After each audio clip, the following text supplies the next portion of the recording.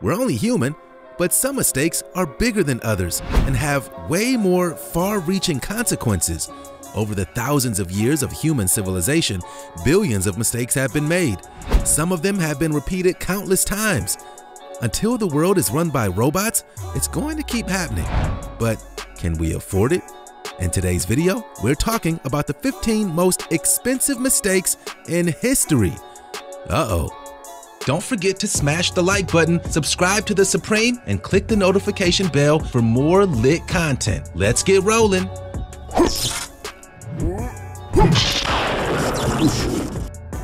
Number 15. The egg fryer. London has its very own egg fryer. 20 French Churn Street, also known as the Walkie-Talkie Building because of its shape, has a pretty major design flaw. Now nicknamed the Walkie Scorchy, it was discovered that the skyscraper has a powerful death ray capable of melting things. The problem is that because of the angle of the building and the positioning of the glass, when the sunlight hits at a certain time of day, a very intense beam of light is reflected from the building, which has caused havoc in the surrounding area. Motorists who park their vehicles near the building complained that the interior of their cars has literally melted. One guy, Martin Lindsay, complained that the light had damaged his Jaguar XJ, and nearby store owners complained that the products were getting scorched. The light beam was so intense that people started frying eggs in the sunlight. The building cost $250 million to build and was designed by quirky architect Raffaele Vignoli. The architect even realized the flaw before the building was finished, but he couldn't do anything about it. In an interview, he appeared to blame global warming for the powerful ray. In the end, more money had to be spent on fitting the building with special sunshades to stop the glare. Open discussion. Before we move on to number 14, take a look at this. This image seems to be a cargo ship in peril and about to spill its load. There have been plenty of cargo ship disasters in history, and there have always been expensive accidents and mistakes because usually they're carrying millions of dollars worth of goods. Remember when a cargo ship carrying Legos lost its load and pieces started washing up all over East Britain and West Europe? That's a crazy story. I wonder if this image is real, and if so, what this ship is carrying. Give me your guesses in the comment section, and don't forget to use the hashtag #OpenDiscussion. Number 14. The Hindenburg Disaster. The Hindenburg disaster was one of the most disturbing accidents of all time and put an end to the era of airships and blimps. Back in 1937, when the accident took place, travel by Zeppelin was widely praised by wealthy passengers who could afford to fly this way. The industry had been thriving for 30 years and transported passengers from Europe to North and South America in half the time it took to travel on even the fastest ocean liners. Sadly, it all came to an abrupt end in around 32 seconds as the airliner came into land in Lakehurst, New Jersey. We don't actually know for sure what sparked the fire, but we do know that 7 million cubic feet of hydrogen gas was ignited, tearing a horrifying blaze through the ship, which came crashing down to Earth. Some believe that sabotage was at play, but other theories include the gas chamber receiving some kind of puncture, a fuel leak, a lightning strike, static sparks, or engine failure. Whatever happened, it shouldn't have.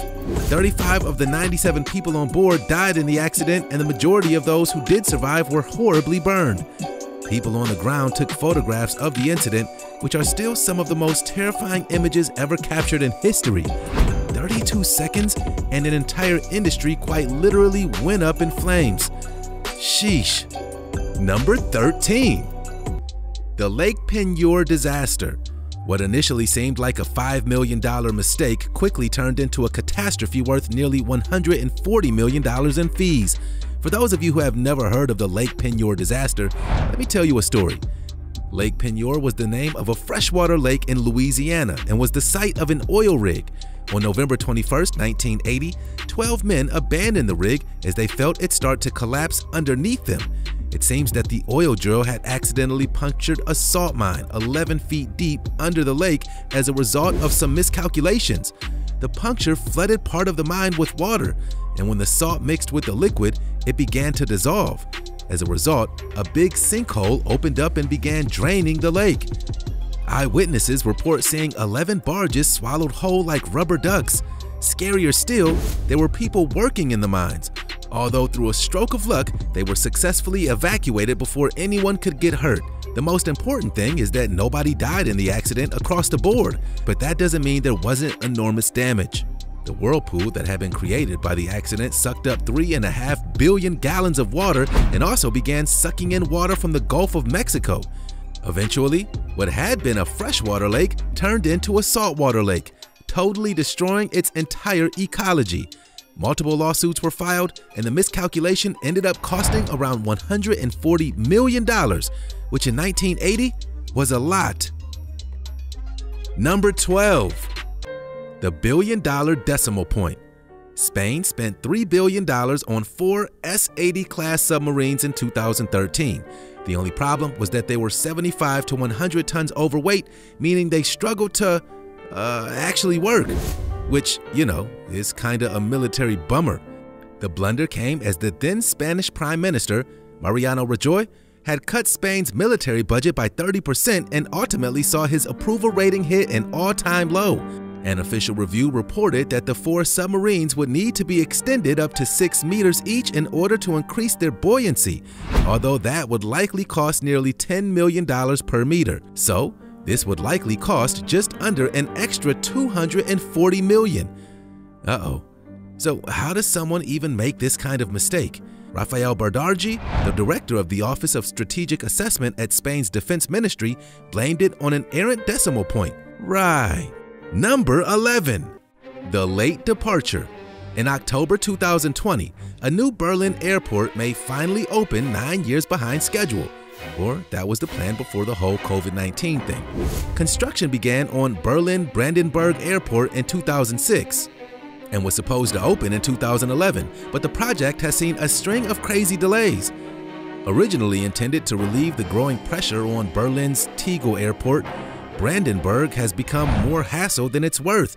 The tale of misfortune here is a long one, so I'll try and keep it brief for you. Some of the issues the project has come across has been bankruptcy, company restructures, construction errors, logistical errors, failure of safety inspections from numerous infractions, fraud, corruption, tenancy issues, and then, just as things were getting on track, an outbreak of COVID-19 among construction workers at the airport. It seems like the airport is cursed. Beyond all the issues mentioned, world travel is at a state of disarray right now. Airlines are begging for bailouts, and people aren't going anywhere fast. The industry is buckling, and the latest setback could be the final nail in the coffin of the Brandenburg Airport, which is already billions of dollars over its original budget estimate. What fate has in store for this airport, we just don't know. The million-dollar mustache. Henry Cavill is a pretty big star these days. The 37-year-old British actor now plays the role of Superman and more recently has starred in Mission Impossible Fallout. The man is worth millions, and so it seems his facial hair is as well. A mustache caused serious issues in Hollywood as Cavill was filming Mission Impossible while a series of reshoots were needed for Justice League. Under contract with Paramount, the film studio would not allow Cavill and Warner Brothers to shave his facial hair to film the DC comic scenes. Superman doesn't have a mustache for the rest of the movie, so scenes where he suddenly sports one would have been misplaced. Warner Brothers begged Paramount to let the star shave and even offered to pay for a mustache wig to be made or for the studio to digitally add one to some scenes, but they refused. In the end, Cavill was forced to film his scenes for Warner Brothers with a full stash, and then they had to digitally remove it in post-production to the tune of $3 million. Wow, this dude's mustache is worth more in one movie than I'll probably make in my entire life. I can't deal. A not-so-splendid disaster. The Chinese government were accused of trying to indoctrinate Americans via a theme park called Splendid China, and the result was millions of dollars of loss. The story goes that Splendid China opened up in the unofficial world capital of theme parks, Orlando, in Florida. The park was a sister park to Splendid China in Shenzhen, China, which is still doing business today. The 75-acre park contained over 60 replicas of Chinese structures, most of which were around 1/10 their actual size. The park even contained a half-mile-long replica of the Great Wall of China.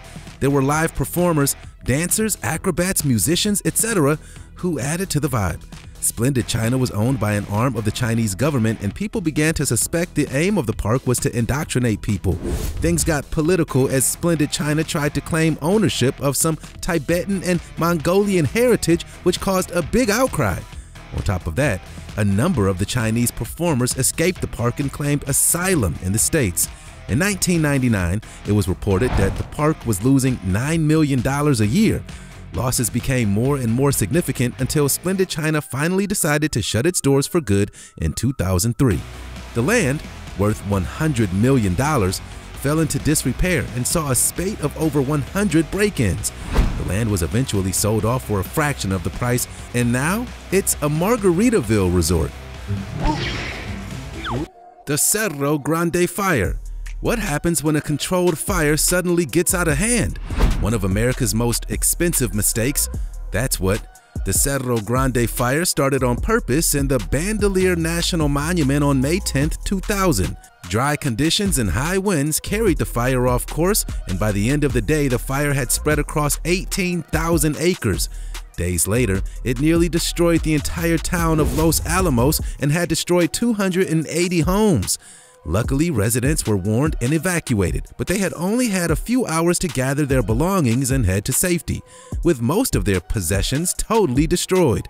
In the end, the fire swept across 47,000 forested acres and caused $1 billion in damage. Things could have been much worse too. The fire approached the Los Alamos National Laboratory. Had it torn through, radiation and other chemical hazards could have been released into the air, which have caused a lot more damage, especially to people's health. The Baltic Ace collision. Human error caused a collision between cargo carrier Baltic Ace and container vessel Corvus J. The incident took place in December 2012 in the freezing waters of the North Sea, around 30 miles from Rotterdam, and the cargo vessel began to sink. Dutch and Belgian rescue teams were able to rescue 13 crew members, but 11 were reported as missing or dead. Most of those who did survive suffered from hypothermia as a result of 3-meter waves and lashings of snow. The container vessel, Corvus J, was damaged but sailable and helped assist in the rescue mission. Over the course of the next few years, 140,000 gallons of oil was drained from the wreck, which was then cut up and raised from the seabed. It seems that a human mistake led to the ship's colliding paths. The mistake cost 11 lives and 1,400 cars. The ship was carrying 1,400 Mitsubishis. Although the cars were pulled from the wreck, they were not salvageable as working vehicles. It's estimated that the damage cost $150 million. Ron Wayne's $94 billion mistake. $120 billion is an amount of money I simply cannot fathom. It would take an average paid worker 21,000 years just to earn $1 billion. So 94 billion would take millions of years. I struggle to even understand how much money that is, but whatever it looks like, that's how much Apple co-founder Ron Wayne sold his shares for when the company went public. Wayne met Steve Jobs and Steve Wozniak in the 1970s, and he was given 10% shares in Apple, but he sold them just 2 weeks later for $800. In 2019, his 10% stake would have been worth $94 million. So yeah, to say he lost out could be one of the biggest understatements in history. Although Wayne doesn't see his decision as a mistake at all, in an interview, he said, "I've never regretted my decision for one moment. If I had stayed with them through the Apple Corporation phase, I probably would have ended up the richest man in the cemetery." He also claimed that an ice cube had more warmth than the late Steve Jobs. I guess money really isn't everything. The biggest nuclear disaster. You're very likely to have heard of the Chernobyl disaster, especially following the successful 2019 HBO series retelling of the disaster. However, you may not know just how expensive it was. Human error led to the worst nuclear disaster in history, which took place on April 26, 1968, at the Chernobyl nuclear power plant near the city of Pripyat. The number 4 nuclear reactor exploded and caught fire, releasing harmful airborne radioactive material that fell into the nearby town and also blew across Russia and Western Europe for 9 days. 68,000 people lost their homes, with a 19-mile exclusion zone still in place around the plant.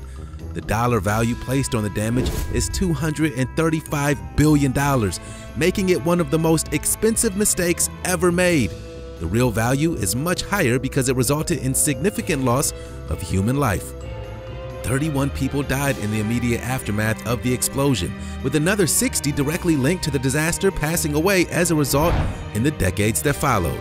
It's estimated that the explosion actually caused thousands of deaths in the years to come as a result of far-reaching spread of harmful radiation.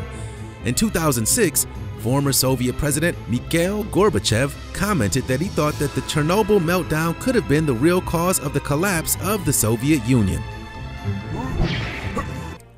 The sale of Alaska. Who's going around selling off Alaska? Russia in 1867, and I'm pretty sure they regret it. Russia used to own Alaska, and as I'm sure you can imagine, that was a problem for the United States, who did not want them so close to their territory. Even back then, politics between the two nations was a little tense. Originally, Russia had used the land for fur trapping, but they had never had a big settlement in Alaska. They found their business less lucrative as they over-hunted the sea otters to the brink of extinction. Luckily for the U.S., in the aftermath of the Crimean War, Emperor Alexander II of Russia wanted a little extra cash and was looking to sell land at exactly the time the U.S., hot off the back of the Civil War, wanted to buy some. Public opinion leaned towards Alaska being an Arctic wasteland, so when the U.S. bought the land for $7.2 million, most people thought Russia had a good deal, even if that did equate to just 2 cents per acre. I wish I could get an acre for 2 cents. Can you imagine that? I guess people didn't know too much about how valuable oil was back then. Despite what people thought, the U.S. secured the land, which served useful in expanding American trade in Asia and was worth an estimated $200 billion in resources. Eventually, Alaska became a state, and ownership of the space has made national security in the U.S. so much tighter. Can you imagine how the Cold War would have gone down if Russia still owned that land? The metric system blunder. I've often wondered why here in the United States we use a different measuring system to the rest of the world. Sure, all 330 million of us are cool with it, but what happens when we try to work with the rest of the world? Just a mistake worth $500 million. The Mars Climate Orbiter was designed to be the first Martian weather observer. Scientists hoped that the mission would provide evidence of buried water and would have paved the way to a NASA trip to Mars. Launched in 1998, the orbiter was lost in September 1999 in a navigational accident that washed hundreds of millions of dollars down the drain. After an investigation, it turns out that the navigation commands sent from Earth were sent in pound seconds rather than Newton seconds. The error caused the orbiter to miss its intended orbit by around 90 miles, after which it was presumed to have disintegrated. The orbiter itself was worth $125 million, but the mistake was said to have cost nearer to $500 million. Rain on the Spirit of Kansas. The crash of the B-2 stealth bomber Spirit of Kansas in 2008 has been deemed the most expensive crash in the United States Air Force history, and it was all thanks to rain. The plane B-2 bomber was taking off from the U.S. territory at the Andersen Air Force Base in Guam when it crashed on the runway. The plane had logged 5,100 flight hours and was the first ever B-2 crash. The 2 pilots ejected from the plane and survived, thankfully, but the aircraft couldn't be saved. It and the classified material it was carrying smashed into the runway, causing a loss of $1.4 billion. The reason the B-2 crashed is because rain caused moisture to mess with the aircraft's sensors. The sensors were used to calculate airspeed and altitude, but the calculations came out wrong, which caused the aircraft to jerk to a crazy angle during takeoff. It's incredible that the 2 crew members were able to escape. Had they been in the plane, they would have been burned when the aircraft's fuel ignited and turned the wreck into a raging fire. The costly Concordia. In 2012, One man's mistake cost the lives of 32 people as well as $1.2 billion of damage. On January 23rd, Costa Concordia captain Francesco Schettino steered the cruise ship off route and close to the island of Giglio off the Italian coast of Tuscany. Why? Because he wanted to wave to shore. This turned out to be the most costly salute in history. Italy's former largest cruise liner collided with a coral reef and was left with a 174-foot tear as a result. 5 compartments, inclusive of the engine room, were flooded. Rescue boats did not arrive for over an hour, and Captain Schettino made another major mistake by downplaying the damage. His third mistake was perhaps his most inexcusable. He abandoned the ship and later claimed he fell into a lifeboat, taking him to safety while 300 people were still trapped on board the vessel. Rescue teams saved 4,194 people from the ship, but 32 lost their lives, with some bodies remaining on the ship until 2014. The ship didn't sink, but was no longer in a condition to sail. With 2,000 tons of fuel still on board, it was a potential biohazard. Eventually, the oil was drained and the ship was towed to Genoa 2.5 years later at great expense. Captain Schettino had been sentenced to 16 years in prison for his blunders and reckless abandon. The company that owned the ship sidestepped criminal damages by paying a $1.1 million fine. Honestly, the whole situation shocks me. How can a captain abandon a ship like that? I understand some of the mistakes on this list. While a lot of them have been tragic, this one makes me the most angry. Thanks for watching today's video. I hope you've learned a little bit more about some of the most expensive mistakes in history. I sure have. Why don't you let me know which mistakes you thought were the dumbest in the comment section down below.